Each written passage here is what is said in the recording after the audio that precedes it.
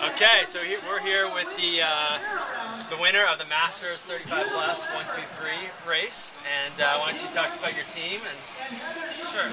First, from San Obispo, ride for artcycling.com, Wild Horse Wines, and we have about 6 Masters racers, usually spread around the state, the local area. And we have a couple Pro 1-2 racers as well. The team's only about 50 riders. It's pretty small, but everyone's pretty talented. Cool, cool.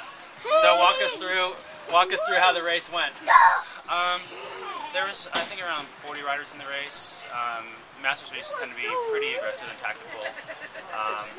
I raced yesterday a couple races. I was kind of a little bit tired. I kind of wanted a Central Coast Circuit race. Okay. How'd you do that? My teammate won. I got 5th. Nice. So the beginning of the race was really aggressive. So I just pretty much sat in, saved my energy, and figured when everyone got tired, 3/4 of the way through the race, I would start being a little more aggressive with my teammates. That's kind of the strategy we had. I talked to Chad a lot before the race. We used to race as juniors together back in the 80s, so we know each other pretty well. We kind of figured we'd help each other out, and I know he wanted to stay out of trouble. So the last lap was just about staying in good position and trying to stay in the first 3 or 4 during the last couple turns, and it kind of worked out that way. Nice. So it was a sprint finish at the end? Yeah, so I was third wheel coming out the last turn. Okay.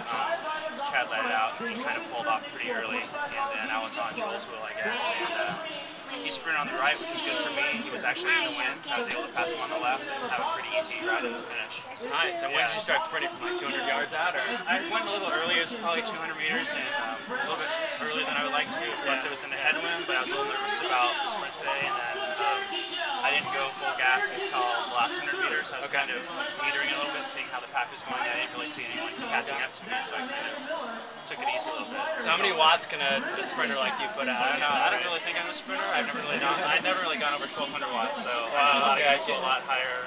Gives me hope. Yeah, so longer sprints and harder sprints into headwinds or uphill are better for me. I don't really think I'm a sprinter, but yeah. Cool, awesome. Yeah. All right, so now we have our segment of clean or dirty.